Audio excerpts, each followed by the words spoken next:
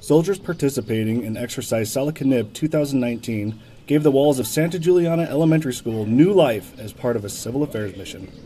Yeah, so today the 440 Civil Affairs Battalion is here with the 5th Battalion, 20th Infantry Regiment. We're painting a local school in Santa Juliana. Exercise Salaknib provides humanitarian and civic assistance activities that enable service members to get to know each other and support local communities.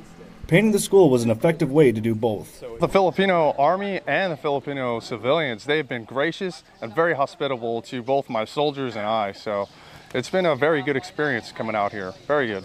The service project at Santa Juliana helps the community and gives soldiers a sense of accomplishment when they gather together to make a difference. Just getting out with the people. Just being out there with the people, talking to them, see what they like, see what they're doing, see how they take us, being in their area. And they're positive about that too. So it's kind of a nice, refreshing, just knowledge to have, but we're doing a good thing around here. Reporting from the Philippines, I'm Army Staff Sergeant Nicolas Cloward.